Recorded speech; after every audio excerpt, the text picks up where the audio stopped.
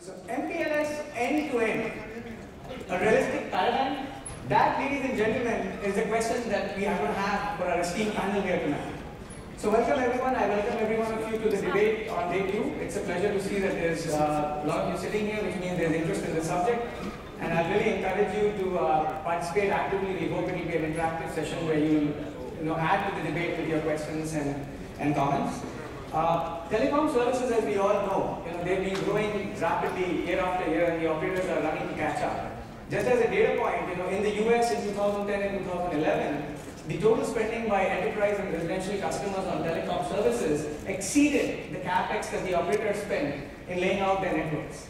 So that gives you a sense of where the operators are. And so the question before operators is, how do we simplify our network operations and run a profitable service while lowering our cost of ownership? And the challenge is, before us here is, okay, what paradigms and technologies are available to do that? And in particular, what role does MPLS have in the access and aggregation? We know it's been there in the core and metro, and now we'll bring it to the metro access aggregation segment. And how well can we do with that? That's what we're going to talk about. And we'll focus on that. So it's an honor for me to be here chairing this debate with this august gathering here. I thank the Upper Side team for letting me do that. Just to let you know, my involvement in MPLS goes back to 1998. I've been involved in MPLS technology since then, and with this conference since '99. And in the last many years, my team and I at Technoia, we've had the privilege of working with small, medium, and large vendors that are looking at MPLS, IP-MPLS, and carry Ethernet gear, and we've helped them design, develop, and modify that kind of gear. We've also had the privilege of working with operators in Europe, Asia, North America, and Australia, where we've looked at, again, network strategy for the metro and the access, and what are the technology choices to make that happen. So jumping right into our debate, let's first start by defining, what we mean by end-to-end for the purposes of this discussion. And as I've shown you here, for us, in the wired network, we mean from DSLAM or OLT to DSLAM or OLT. And if you're talking about the wireless network, we will mean the MPLS to terminate at the metro aggregation point. So there's no MPLS to customer premise and no MPLS to cell-site gateway. And that's just a practical reality to limit the scope of our discussion, and that's how operators are doing it by and large today. And the focus is on transport, MPLS as transport as opposed to MPLS as service, which is something that Kirti had explained in this very venue last year. And we're limiting ourselves to a given operator's domain by and large to keep the discussion simplified. So we have a collection of ecosystem players. We have in Thomas and Christoph here, 2 operators of vastly different sizes. Then we have all the standard large vendors which have both IP, MPLS, and Ethernet gears, Jipeng, George, Hector. And then Yakov from RAD, which does carrier Ethernet gear, IP, MPLS gear in the access and metro. Same for MRV, which also does optical gear. And finally, we have one of the largest integrators in Arison, and we have Rajesh from Arison representing that viewpoint. So, and what I hope at the end of this is that the value for the audience is we're going to be discussing several important things, and my hope is you'll take away maybe some motivations for why service providers consider MPLS end-to-end, the economics of the solutions, some trade-offs involved, the technical maturity, scalability, security. We hope to cover some of these subjects in the hour that we have. And the hope is that you can utilize some of the insights as inputs for your own network evolution plans or product evolution strategy. So let me kick it off by asking the question of the audience. So how many people here are from the service provider? Who here works for a service provider? Could you please raise your hands? Okay, that's a fair number. So now, how many out of you are currently evaluating technologies or options for your metro or access network evolution? Could you please raise your hands? All right, so I would say, almost all of the people who raise their hands, at least 80% or 70% are currently looking at evolving their metro and access network. So that's great. So with that, I think the first question that we need to ask the panel is, what are the motivations for an operator to even think about MPLS end-to-end or other technologies? And for that, I'm going to turn to Thomas and Christoph, and I'll request maybe starting with Christoph and then with Thomas to take maybe a couple minutes each to give us the top 2 or 3 motivations that you had as you began to look at MPLS for your network end-to-end. Okay. When we started to look at MPLS end-to-end, we saw our access network and then aggregation networks, metro networks to grow constantly, and we had scalability problems in those parts of our network. And we also started to sell services to our customers that went from one access network to the other access network. So we needed some way of combining, having a way to send packets from one network to the other without having all these, having to configure every single point where we go from the access to the core network and back to the access network. So that's one reason why we did this. And another motivation for us was we saw, okay, we can run an IP MPLS network very well in the core. Why not extend it to the edge of the network and to we can use the same tools that we were using for the backbone, and so this is one other motivation for us. Okay, wonderful. I'll just add that Silver Server is one of the largest ISPs in Austria, but they don't do mobile backhaul. They are dedicated to doing Ethernet services in the wireline environment, right? And your geographic scope is within Austria. Yes. So that's important to keep in mind as you think about some of the discussions here. And then, of course, everybody knows Deutsche Telekom, so I don't need to introduce them. And we'll have Thomas talk a little bit about what their motivations. Okay. I'm Thomas Beckhaus, and I also did a presentation regarding the seamless MPLS. And after the last presentation, I'm very happy that there are 3 vendors between Jakob and me. So I think I'm a little bit limited with the scope of this end-to-end because I'm still an old ITN guy, and I expect also MPLS down to the desktop. Every customer should set up an LSP to Google and so on to get it to the internet. But to be honest, today we define our end-to-end. It's different, very different, because Deutsche Telekom is very large, different requirements, we run different networks, and at least in our current platform for business services, wholesale services, and residential services, we now define the end-to-end from the access node to the access node. As I've presented in the presentation earlier, it does not mean that we have to add any access node to the network, but there should be, most of them should be added because of the requirements. The requirements are not because MPLS provides such a wonderful quality of service functionality. We are very happy with IP quality of service functionality. We also don't want to provide MPLS because of scalability, because IP scales much better than MPLS, and we have to solve a lot of scalability issues in our seamless MPLS approach. And I think it's 50% of the work we have to do with the seamless MPLS approach. The main motivation, at least for Deutsche Telekom, is that we want to have one common network layer protocol in the network. We want to be sure that we can provide end-to-end services without configuring some nodes within the network, and also consider these nodes in the network regarding redundancy, load balancing, and so on. So to move everything onto the transport level and services only on the service level. That's the main motivation in our network today to implementing seamless MPLS. And this motivation is also based on our experience with our Mac and Mac-based aggregation network, where we have a lot of configuration, a lot of changes also in the network, and that means we have to configure every node in the network. And I think that the impact depends really on your strategy regarding single source, multi-source, or multi-vendor scenarios in your network. If you want to have a multi-vendor scenario and very flexible multi-vendor scenario, we have got a lot of problems with reconfiguring your network, and any change in the network, it's a real mess for all the configuration. And for this task, we expect to move MPLS down to the access node, that we have one common network level, and everything should be provided by the network level, the connectivity part of them. And we only have to provide the services end-to-end.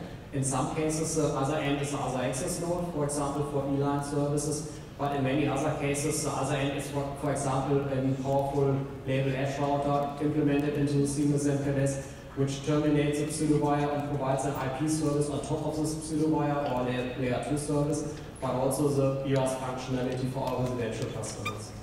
And therefore, the main motivation for the seamless MPLS approach is to get a much better understanding, a much better possibility for operating the services. And for many cases, we are also aware that we add a lot of complexity, a lot of functionality into the network, but we think it's worth to implement it.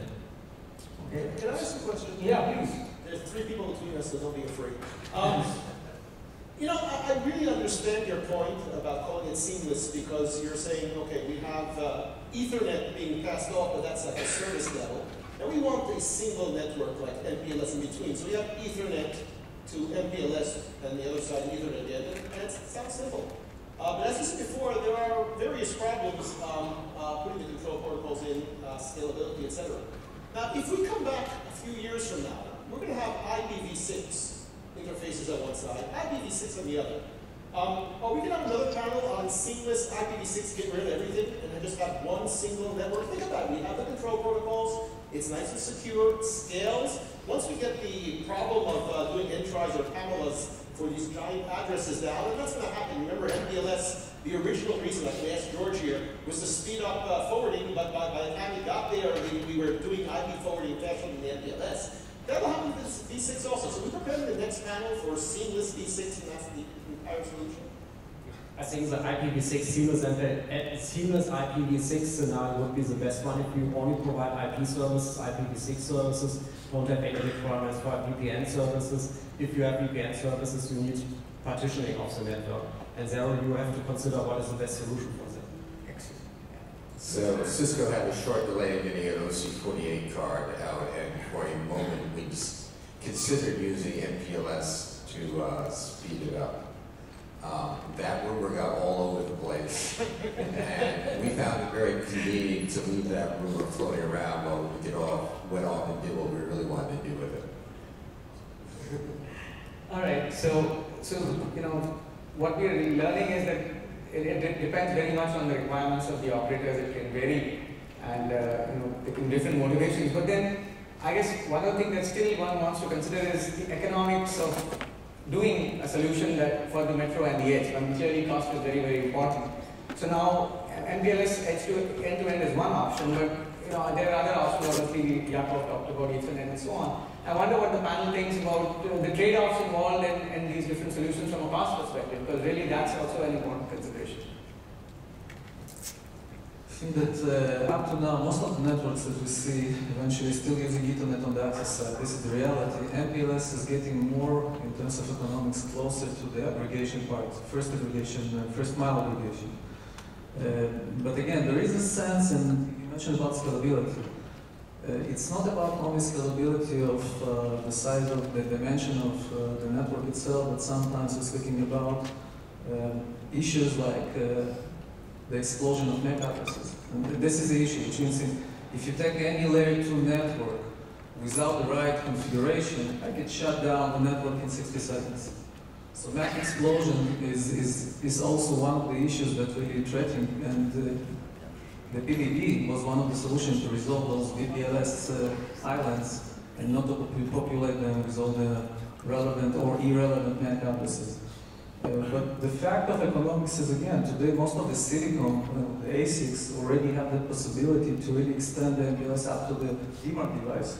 So what we'll see is eventually a cost structure that is reasonable to extend the MPLS to the access. And the access point typically will not require a lot of multi-point configuration. Depends again on the network, but this is typically multiple of dozens connection and not necessarily supposed to learn the whole network.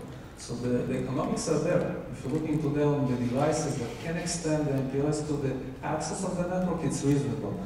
In terms of operational efficiency, it's really there, which means you can configure destination IP address of MPLS, and you can define it as a loose or strict path, and it's really there. So you can bind it to the relevant operation center and the operation processes, and it's actually supposed to simplify by configuring each node of VLANs all the way up to the first aggregation of MPLS. So let's hear Hector. I think he has a good point. So I would like to mention that we have multiple types of operators. We have node operators, we have incumbent operators, we have transport operators, and there's no one single solution that fits all. So more specifically for the incumbent operators like Deutsche Telekom, today there is a benefit in doing, for example, bringing MPLS directly up to the service layer. So talking about the seamless MPLS approach. Because today it is about provisioning 2 nodes. It is very well understood that you need to be provisioning 2 nodes every time. And as well about the resiliency of these schemes. So by simplifying this interconnection, putting MPLS, it brings a lot of benefits from the OpEx perspective. Now we can extend it as well for the other areas on the axis. Yet there will be other operations, like for example, if we go into the mobile operators space, and more specifically for mobile backhaul, In many cases, there will be administrative domains that, even if the technology allows to have this interconnection and seamless MPLS connectivity, just for the administrative domain, it's not possible. But there is a lot of benefits from the OpEx perspective. Actually, we took a bit of different approach when we extended our MPLS to the end of the network, because we didn't want to replace our DSLAMs, because this might be quite expensive to replace equipment that's already there and does its job. So what we did is we just co-located small switches just in front of the DSLAMs or the MSLAMs. That's because we said putting this functionality into the DSLAMs, but this could be quite expensive because you have all these DSL ports there and you want to use them. Yeah, I'd like to add, as a vendor who make both the DSLAMs and the router, we got a lot of opportunity to talk to operators, including Thomas. We see that one of the main motivations for seamless MPLS comes from the means to quickly provision a service end-to-end. Because I think in the past, for example, if you have Ethernet, etc., then Metro, and then backbone, backbone is on the MPLS domain, Metro may be on a different MPLS domain, and then access is Ethernet.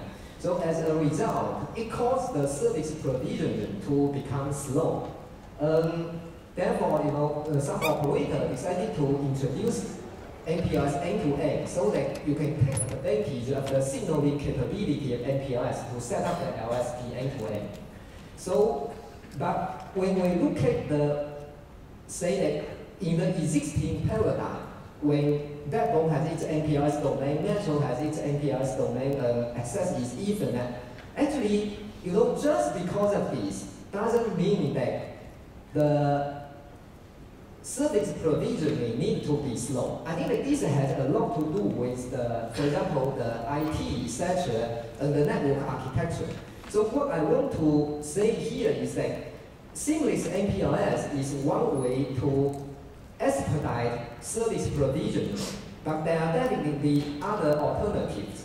So I think from this perspective, whether you need MPLS all the way to the DSLAM or not, I think it's not entirely clear. But I do agree with one point that Beckhaus just said, is that no solution fit all, and then in different scenarios, there may be also different requirements. Because I think that one thing is fairly clear is that if we think of the cell-side gateway as a device similar to the access, then MPLS is indeed that. So, just one question I'd like to ask Thomas on this. We spoke about this before.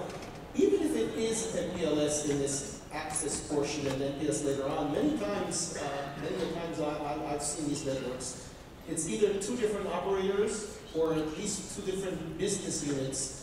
And you can't just put it all together because one operator doesn't want the other one to see its internal topology, etc. So do you still think it makes sense in that kind of situation to try to stitch it all together, or perhaps we should do single wires for stitching, or leave one Ethernet? Or? I think if you really want to get all opportunities from the seamless MPLS, you also have to consider the organizational aspect of your company. But if you have this split, then you get, I think we have also considered switch PE, serial via switching in the network, but that includes a lot of additional requirements. What about service, what about redundancy, what about switchover, and so on. And the goal was to have one common aggregation, one common network for that, but also the organizational change in our company. In the past, there wasn't any communication between our aggregation people and the backbone people because there was a virus between them and they don't have to talk with each other. Both operated MPLS networks, but they didn't talk with each other because there was no need. And this was also a huge part of the project to integrate all the operational people from them. But I think that's a very important point that probably is worth noting, which is that you decided to make an organizational change, and that's what is facilitating the technological change. In the absence of that, there are organizations where the groups are very different and it's very difficult to integrate this kind of thinking. I think that's important. George? So a couple points. One is, it's very important to reduce the number of touch points in a network for provisioning, not only because you know, it takes more work to provision multiple touch points, but when you have touch points in the middle, then you have to worry about redundancy at that point. So that, you know, it's not just a matter of configuring more things, but it's a matter of how do you support that function. This middle thing that's doing the stitching goes away. You know, end-to-end seamless is very, very good. Now, Yakov brought up 2 points. One is you're going inter-provider. Well, at inter-provider, you often want to go back up to the service level so you can measure the SLA across your network versus the other network. So you have a different motivation for going all the way up to the service level and having the extra touch points. And, you know, and it eliminates some possible security issues as well, because you can filter exactly on the levels coming across and know what you're dealing with. The other point I want to make is if you have a situation where you have multiple domains within a single provider and they don't get along, well, the architecture that I was presenting this afternoon is a way that one service could tunnel through a core that, you know, they don't particularly get along with. They can separate it across the U and I, and then you can build multiple tunnels across everything on ICP. Jeff, we just wrote the whole mic closer. I think the service network begins to look like a single entity, and now you can just provision the tuning endpoints and it will all flow across MPLS. Rajesh? Yeah. It does appeal to logic that the operators use the same common set of management tools and monitoring tools that they are used to for managing a larger part of the network. That would directly result in operational expenditure optimization. And so from an economics point of view, that does seem to be logically a better way to go. There is another aspect as well.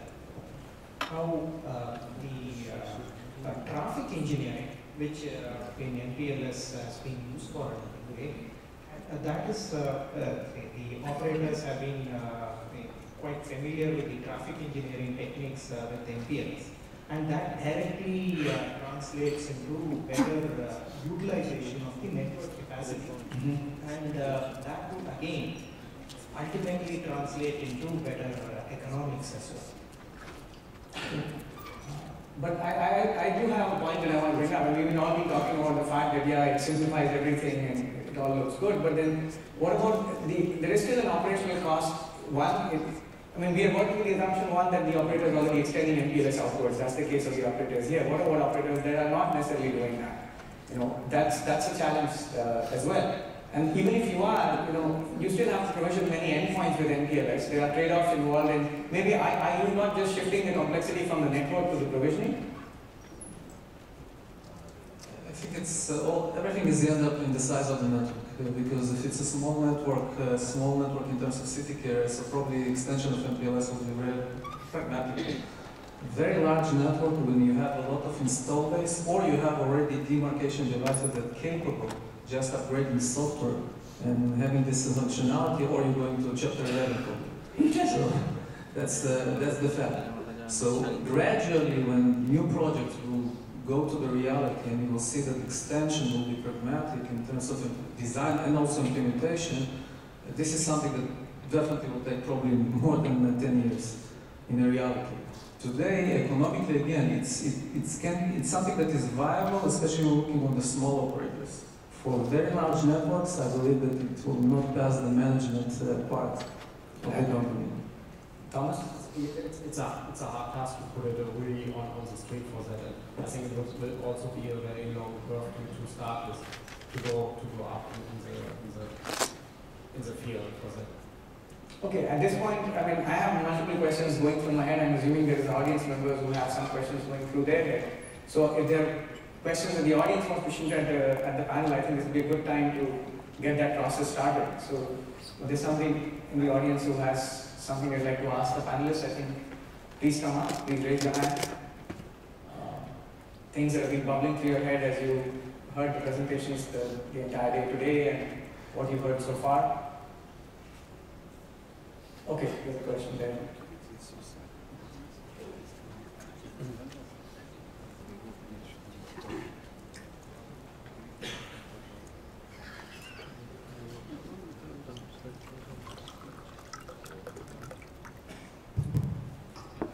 Hi, Dave Allen. One of the hats I wear is co-chairing the architecture committee at the Broadband Forum, and been doing that kind of since the dawn of time.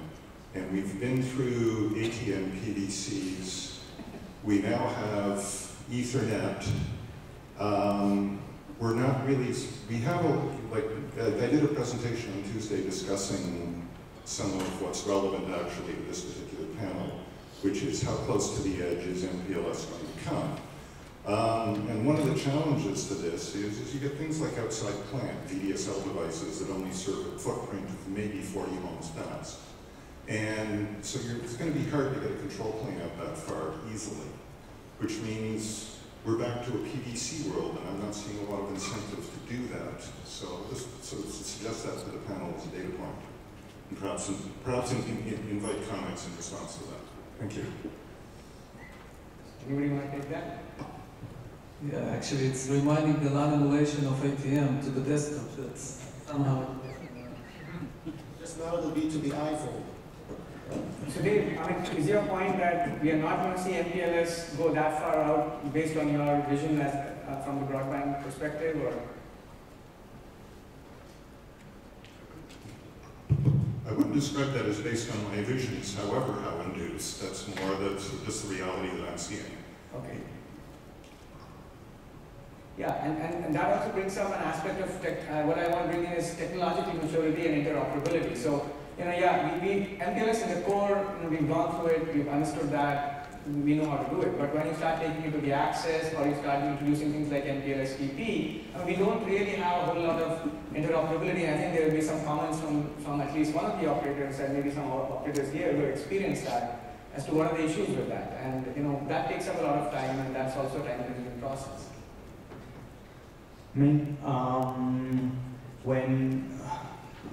when you go with MPLS to the access, you sometimes need a larger variety of different devices, smaller devices actually for smaller pops, and you may run some interop problems because LDP isn't LDP. So you can be pretty sure that if you put in just devices from the same vendor, it will just work. But if you have a device from vendor A and device from vendor B, they might, in some cases, not react in the way you like.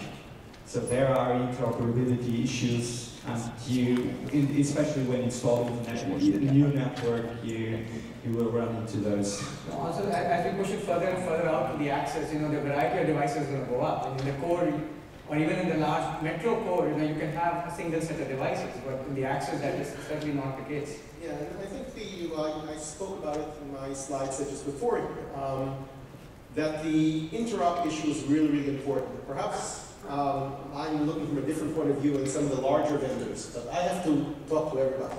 I can't assume that there's going to be a network based only on my devices. Maybe some other people can do that. And once you get out further and these devices are getting small and inexpensive, then you really can't beat things that are out there like Ethernet, which have been tested over and over again. Now, MPLS maybe in principle can be simpler in many ways, but this interrupting will just kill you. Well, I think if we come back to the early stage of MPLS, we had interoperability issues, but we have been solving this out. We're talking about a new technology just emerging, evolving, not yet implemented in many areas, but that will be solved, so that shouldn't be an issue. I would like as well to bring up one point that MPLS end-to-end is not just about seamless MPLS, what you were saying, what about the other discussions. There is also MPLS TP, which has been emerging, and still people don't understand very much and do mistakes, like you were mentioning, Jacob, sorry, but you were putting like MPLS TP and signaling, putting issues on LDP signaling, where MPLS TP doesn't have LDP signaling, so there's no that security issue from that perspective. But I think the MPLS end-to-end as well addresses MPLS TP on some specific networks where can benefit from the transport-oriented functionality that it brings. And in these cases as well, we can end up in the situation where we need to terminate and integrate MPLS-TP with IP-MPLS, like Telecom Italia was requesting in his presentation, and many other customers who are deploying this technology will be needing to do this.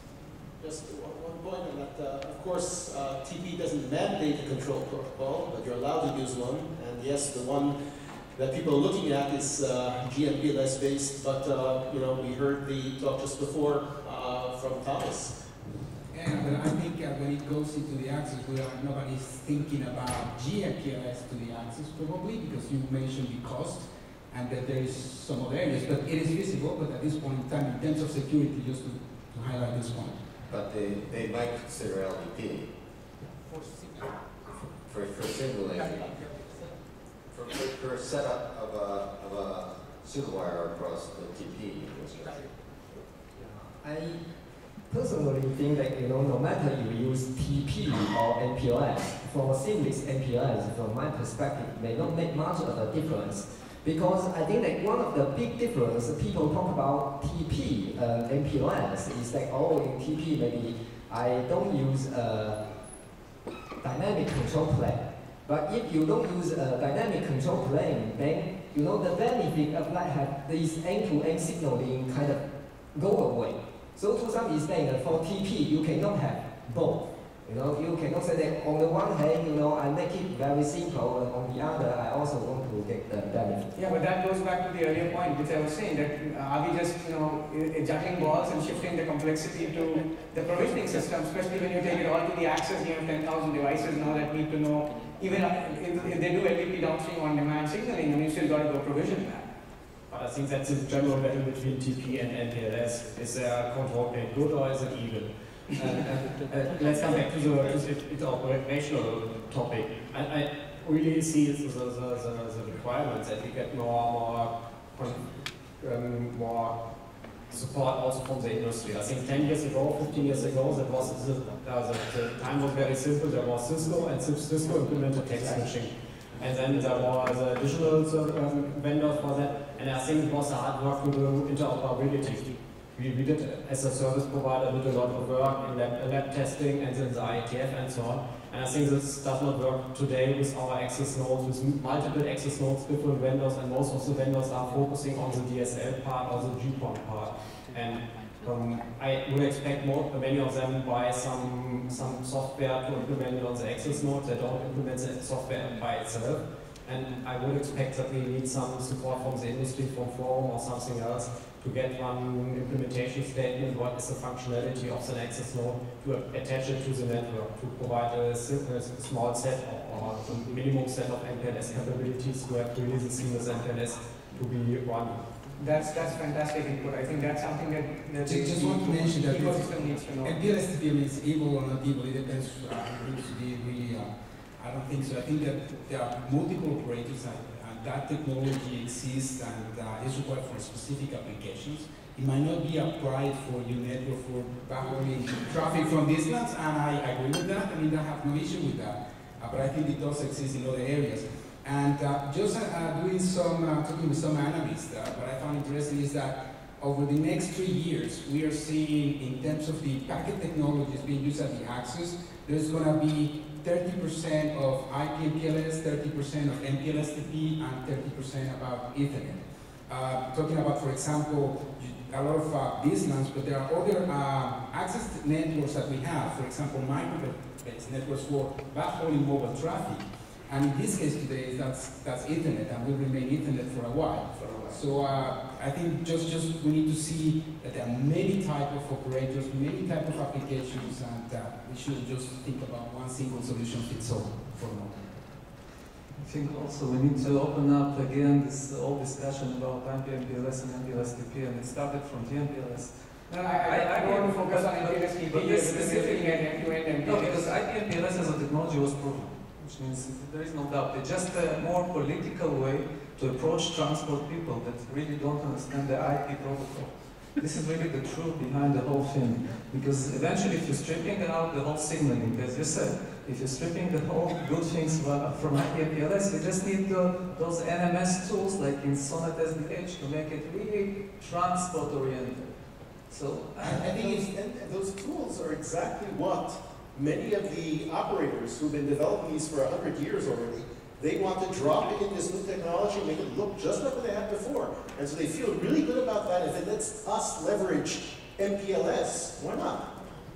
I mean, you're right. It's not just about the fact that they don't know IP. I think it is emerging primarily from the transport domain and optical domain. And in this area, we are more specific in terms of connection-oriented environment. And, well, that's why TP was built for that. Now, it doesn't mean that it's a solution for everything. And so that's just putting that into perspective, that's for sure. We talked about, say, the complexity of moving all the provisioning out into the access, but really then what alternative are we talking about? Right? Even carrier Ethernet requires provisioning. ELAN provisioning is a relatively involved task as well. You know, it's interesting. There's a lot of tools which have been developed for Ethernet that no one really uses, like GVRP and ELMI and those things. People, these things are there. And I don't know, they should ask the operators, why are they not being used? Apparently, you can get along without them. I would expect then we would use Ethernet in 15 years because it's there and nobody has implemented something else. And we are mixing again IP, MPLS, MPLS TP, and if we do MPLS TP in the axis and have IP MPLS in the core, so we don't gain anything. We don't have this MPLS transport throughout the network. So it's like who was doing the presentation, the Italian from Italian Telecom. They're stitching together MPLS TP, then IP MPLS, then MPLS TP again, with going up to the UNI and then back again, going to Ethernet and then back again to MPLS. I mean, from our perspective, you don't gain so much when you do that. But I think that's a difference between a large and a smaller operator, because you have an integrated operations team, they may not. And also they still benefit, I mean, they're getting some benefit by at least having uniform technology, even if they have to stitch it, which it must be worth something, otherwise there would be no incentive for them to do that. I actually would also like to put that question back again. Did GVRP had to be reinvented as MVRP because the protocol wouldn't stay? And now, even with MVRP, why isn't it that, say, it's not very popular in operator networks? So is it just a matter of evangelizing it a little bit more, or maybe coaching more people about it, or is there anything else fundamentally wrong with the protocol itself? I think the fundamental issue is where the root of the tree has to be. and a lot of people didn't like that model in their networks.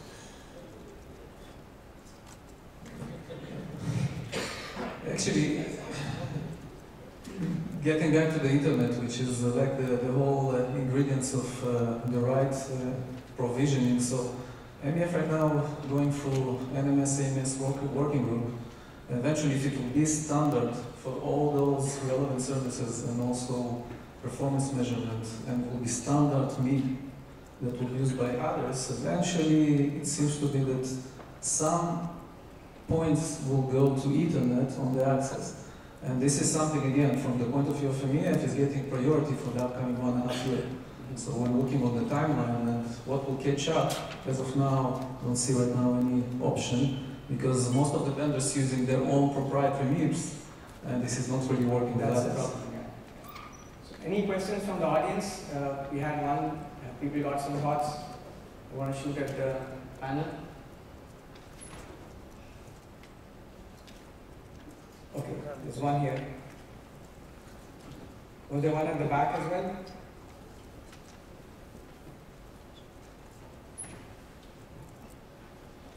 Hi, I'm Eric from Ericsson. I wish this question would come from an operator, but I'm just curious also how different vendors react to this, and also operators. I mean, it's easy to tell the guys, the transport guys, From tomorrow, you're going to do IP. From tomorrow, you're going to do LDPs, or you're going to do pseudo wires. But that will not happen very easily. So I think what some of the other operators show is not to shake the organizational box too much, to keep also the employees happy. I mean, these also have a huge impact in your OpEx, if you put it this way. What are your views? Do you think it's easier to convince to extend the last mile to access, or to bring the first mile to core? I mean, you have to do some stitching at a certain point if you don't want to shake your organization too much. Anybody want to take that? I mean, you saw, Thomas already prefaced everything by saying that they did make a significant organizational change, which is what allowed them to move forward with a plan like that. But yeah, you're quite right. That's one of the questions that often will come up. If you don't want to face the organization, let's hear what the panelists have to say about it. If they have an opinion. It's coming back again to the right. Who are the people you're talking to? If it's a transmission department or it's a data department. And in some organizations, at least going through some process of converging those two departments to one. And the question will be who will control this department, whether the IP data guys or transmission guys. So it's very much depends on what will happen in those larger organizations. There are two different cultural mindsets that have existed for as long as IP has been around. Transport mindset has existed much longer than that. And it's going to take a very slow process for things to change unless, somebody high up the corporate chain mandates it.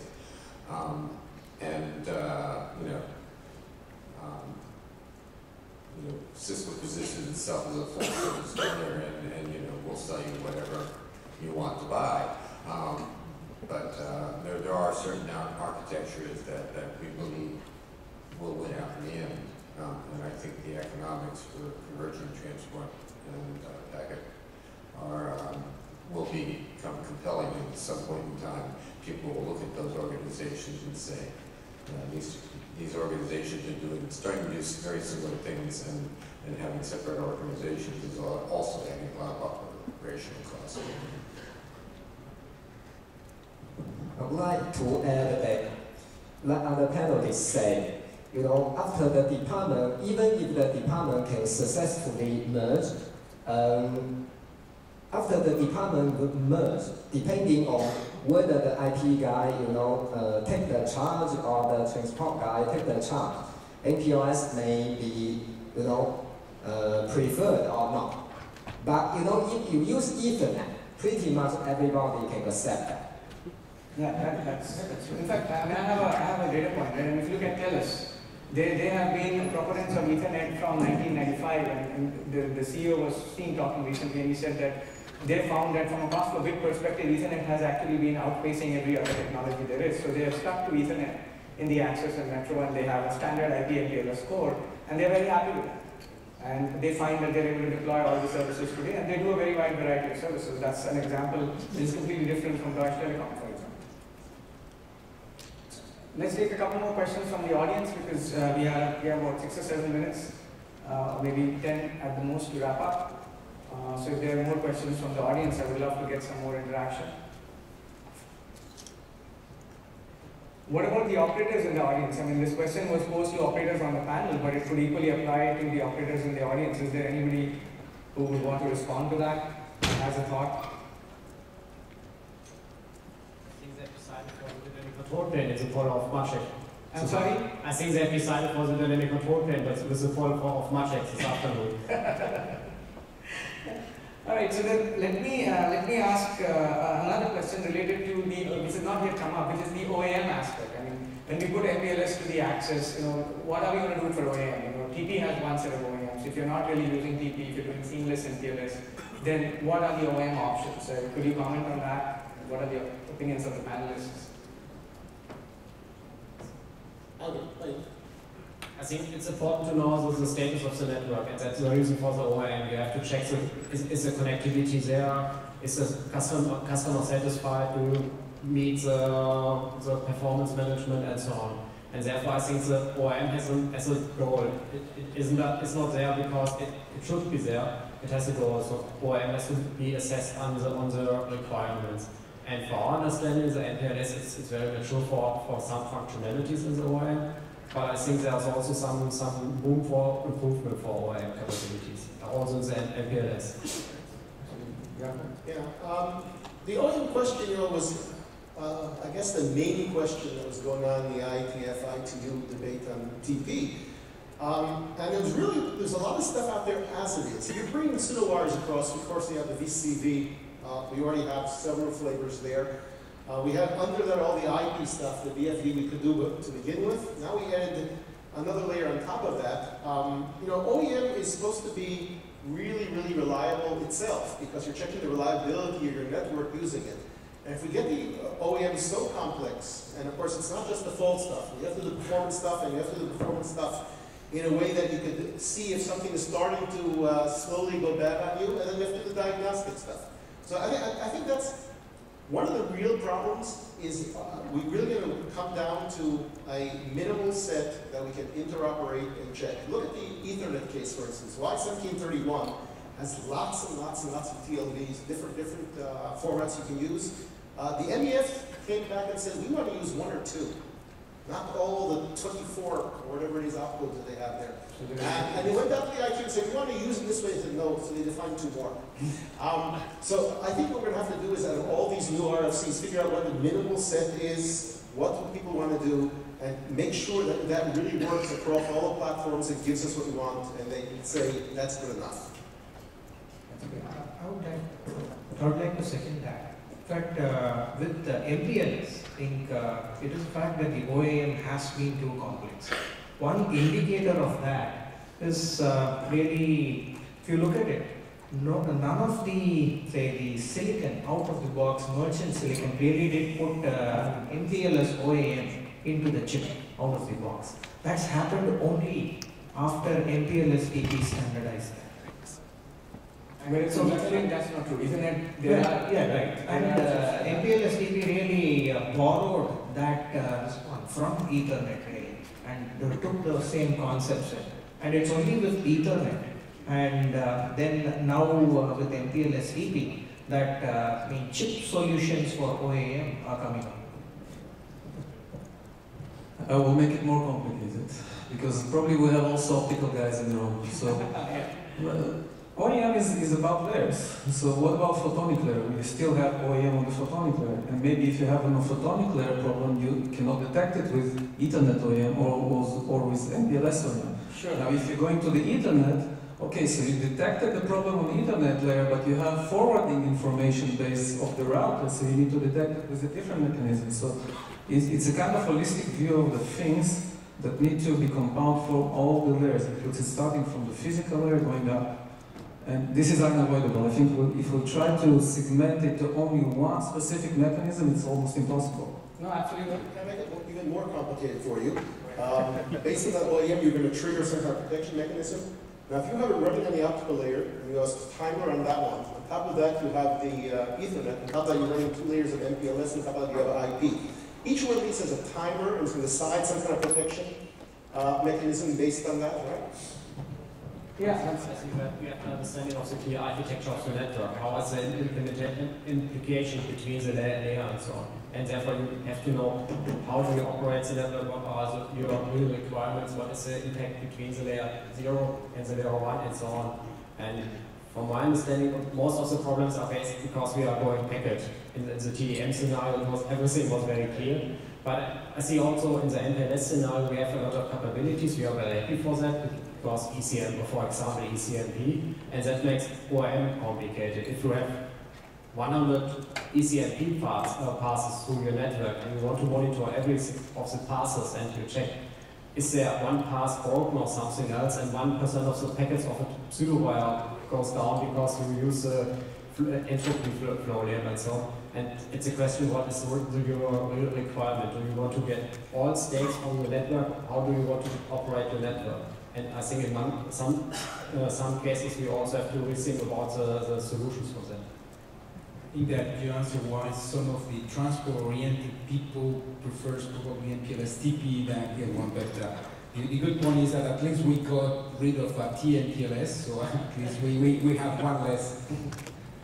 No, but in defense of that, I think that there's one quick point I want to add, which is that you, in talking to some of the companies that I've talked to, when you have multiple layers, very often problems which are perceived to be at layer 3 ultimately end up being connectivity problems at layer 1. So definitely you need that. The other thing is that there are now vendors that are integrating packet and optics, and they are in fact using the visibility of layer 1 to see things at layer 2 and layer 3. We just had lunch with one such vendor that's doing a pretty good job of it. Their operator customer is pretty happy with that functionality. So there are vendors that are beginning to do that, and as we integrate packets and optics, that's likely to happen even more. I think there was one story when we had started our first 2.5 gigabit links it was in Germany. There was also the mismatch between the optical people and the packet people, because the optical people measured the link, and for 1 minute everything was great, no bit error rate, but the packet people connected their routers via that, and the bit error rate or the packet loss rate was too bad of this wire, and they go give it back, it's not good enough, and they checked it again. And that was a completely mismatch between the layers, because everybody lives in his own world. Yeah. But in 13 years that has changed. That could be at the same layer, by the way. There was an ad hoc group in NIF, because people don't really trust the service provider of the Ethernet. In TDM world, people knew that you would get your 2.048. No one was going to get 2.046 instead, right? But Ethernet, you don't really trust what they're saying. So what do? You go out and buy a box. There are vendors who sell boxes and you can do performance management, right? And you test what you're getting, and the operator is testing at the other side of the link. Now, your time intervals are not exactly lined up, etc., and you all of a sudden discover that for 1 second he didn't live up to his SLA, right? And so you say, okay, I want money back. And he says, no, I see it's perfect, right? Now, when you start multiplying this in different layers and mixing them together, it becomes impossible. So that's an argument for simplification of layers, right? You just make them as few as possible, Ethernet over optics. How about that? If you make it easier, in other words, make it so that one combined layer with one OEM and one switching, yeah, that'd be great. But I think some people will say that should be MPLS directly over optics, right? That's another IP MPLS over optics. Or Beacon. Well, we have time for one very quick question from the audience before we wrap up the show. So let's take that, and then we'll bring this all to a close. Yes, sir. Thank you. Just a quick question. When it comes to, for example, multicast traffic perspective, and also from the convergence perspective, and unified performance management and performance monitoring perspective, I think this is something that we have not really discussed. So does it add any value to take MPLS all the way down to the edge? Could you just repeat? So you said traffic monitoring? I said from the multicast traffic perspective, from the performance monitoring unified PN when we address MPLS there, and then from the convergence perspective as well. Convergence of layers? Faster convergence, like fast convergence. Convergence requirements towards the edge. So 3 things: fast convergence, unified management, and performance management.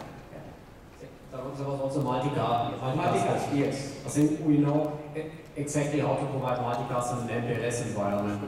Today we do it as IP multicast because it's an IP router who does a multicast application in the backbone. If you move MPLS down to the access node, or if you need Ethernet in the access node or something else, we have to identify what are the solutions. And the scenarios we have today in an Ethernet-based aggregation network, it's not very comfortable with IGMP looping and so on, or we broadcast everything down to the customer.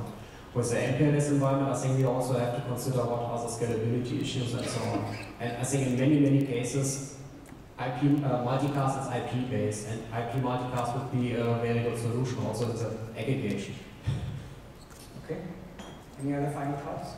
So the three takeaways that I got is, once we need to work more on interoperability, we need to come up with a minimal set for OAM for it to be more useful. And we also need to consider very carefully our organizational structure as well as the interaction of the different segments of our network before we are able to decide which technology is the best. I mean, of course, we didn't expect to have a final answer. That was not the purpose here. The purpose was to expose some of the trade-offs so that when one is looking at either equipment design or network design, one can take these inputs into account and come up with something that's more suited to help the operators do a better job of what they're doing. So with that, I'd like to thank all the panelists and all of you as well. Very far just for the purpose of this panel, so I really appreciate it. And thank you everyone for your time this evening. We'll see you next year. Michelle?